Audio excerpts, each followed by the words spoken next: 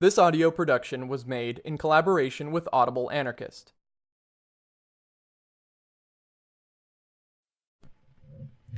Chapter 14. The February Revolution. In Russia, the Bolsheviki, known as the Communist Party, are in control of the government. The revolution of October 1917 put them in power. That revolution was the most important event in the world since the French Revolution in 1789 through 1793. It was even greater than the latter because it went much deeper to the rock bottom of society. The French Revolution sought to establish political freedom and equality, believing that it would thereby also secure brotherhood and welfare for all. It was a mighty step in advance on the road to progress, and it ultimately changed the entire political face of Europe. It abolished the monarchy in France, established a republic, and gave the death blow to feudalism, to the absolute rule of the church and the nobility. It influenced every country on the continent along progressive lines, and helped to further democratic sentiment throughout Europe. But fundamentally, it altered nothing. It was a political revolution to secure political rights and liberties. It did secure them. France is a democracy today, and the motto, liberty, brotherhood, equality, is written on every prison building. But it did not free man from exploitation and oppression. And that is, after all, the thing that is needed most. The French Revolution put the middle classes, the bourgeoisie, into the government in place of the aristocracy and nobility.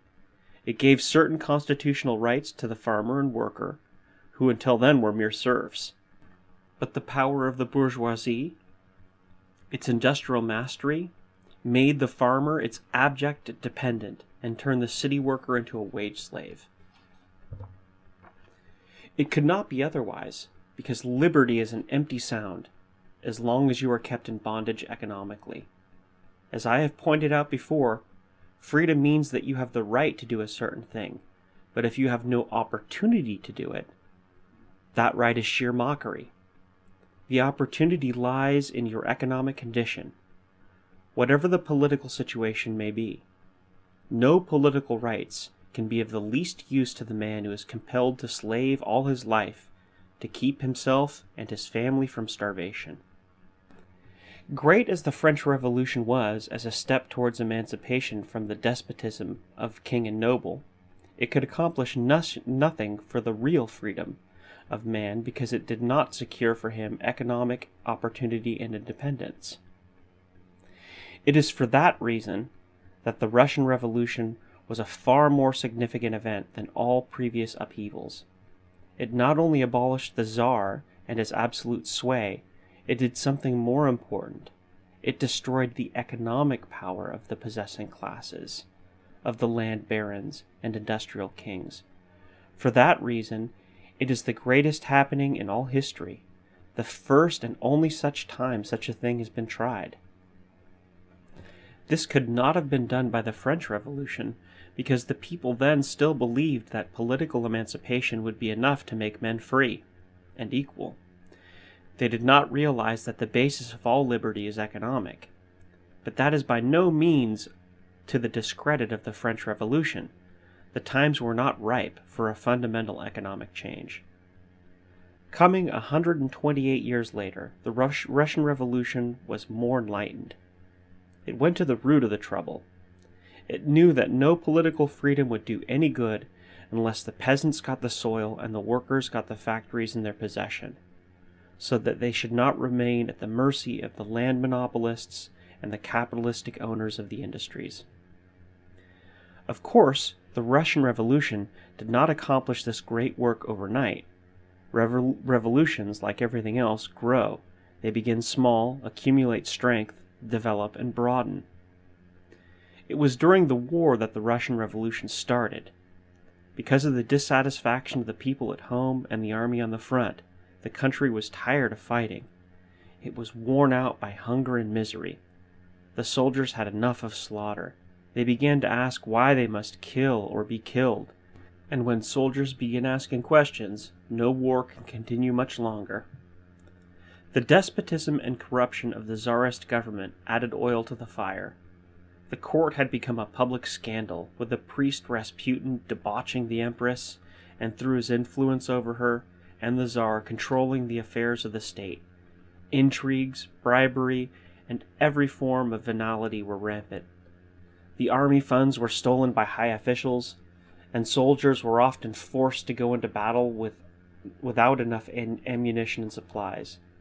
Their boots were paper-soled, and many had no footgear at all. Some regiments revolted, others refused to fight.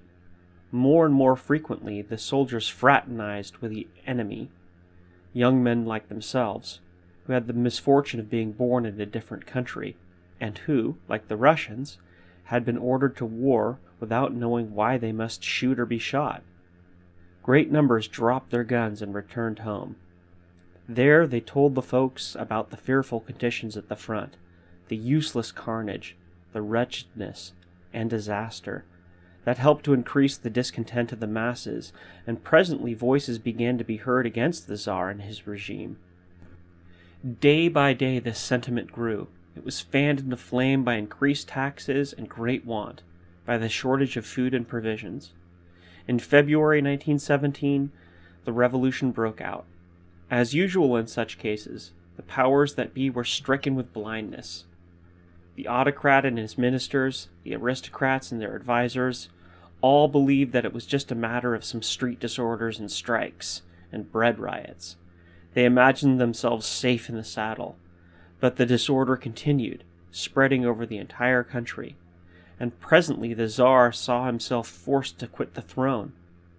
Before long, the once mighty monarch was arrested and exiled to Siberia, where he himself had formerly sent thousands to their death, and where he and his whole family later met their doom. The Russian autocracy was abolished. The February Revolution against the most powerful government in Europe was accomplished almost without firing a gun. How could it have been done so easily, you wonder?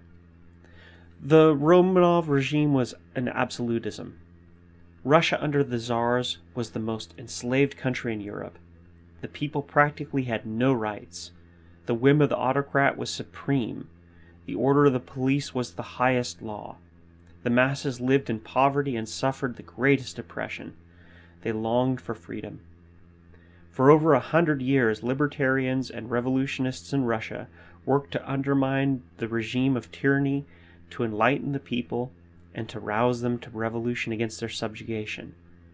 The history of that movement is replete with the consecration and devotion of the finest men and women.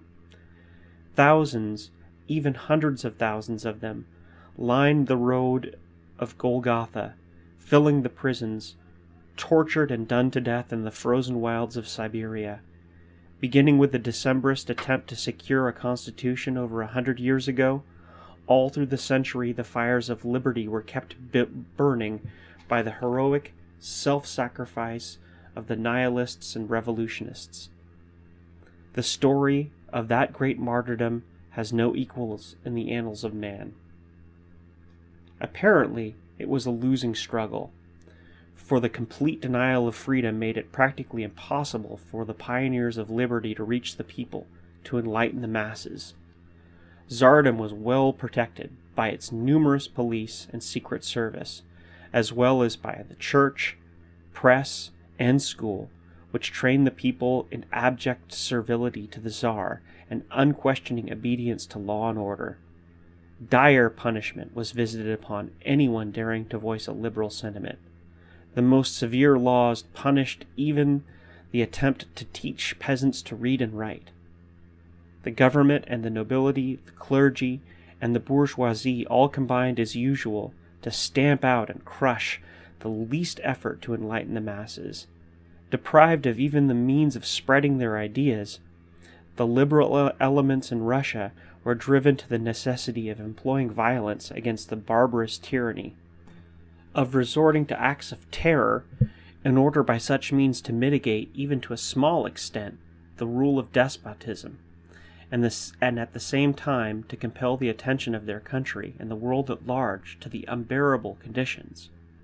It was this tragic necessity that gave rise in Russia to terroristic activities, turning idealists to whom human life was sacred into executioners of tyrants. Nature's noblemen they were, these men and women, who willingly, even eagerly, gave their lives to lift the fearful yoke from the people. Like bright stars on the firmament of the age-long warfare between oppression and liberty, stand out the names of Sophie Perovskaya, Kibalchich, Grinovitsky, Sazonov, and countless other martyrs known and unknown of darkest Russia.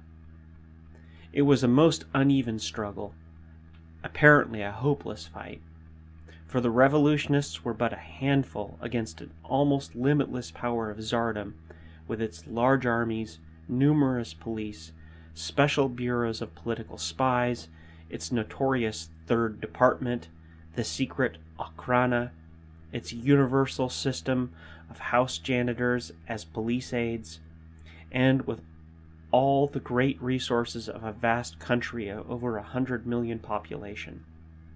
A losing fight, and yet the splendid idealism of the Russian youth particularly, of the student element, their unquenchable enthusiasm and devotion to liberty were not in vain.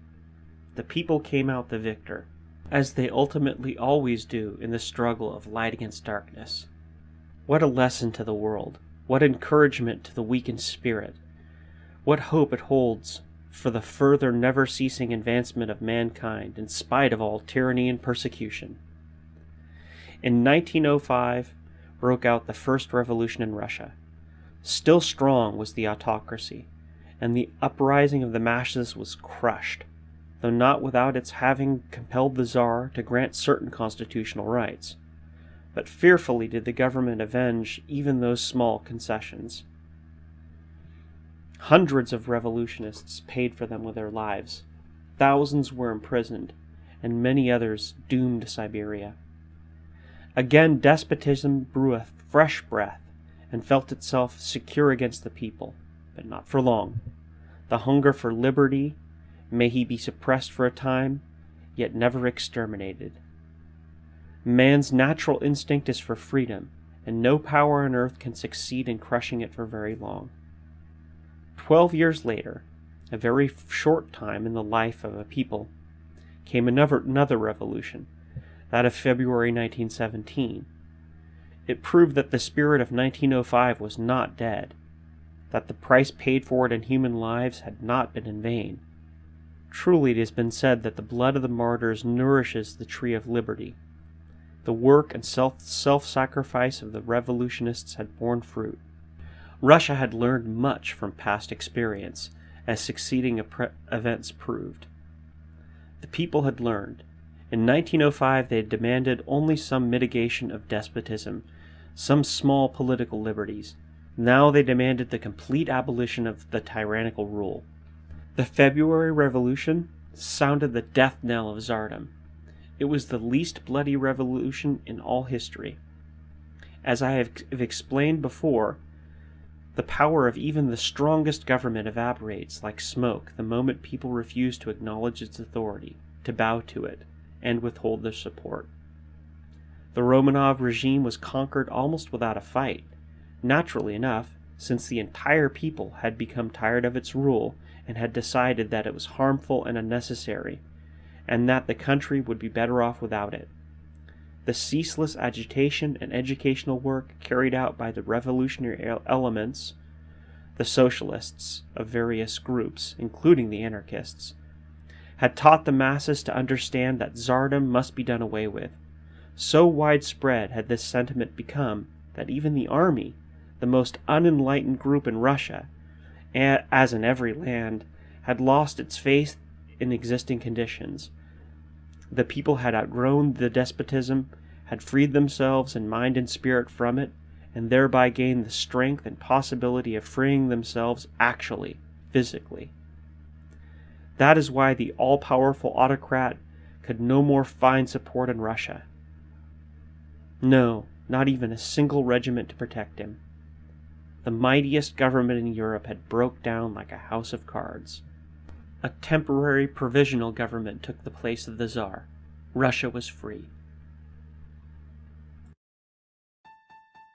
This has been a production of Audible Anarchist. You can find more Audible Anarchist on YouTube.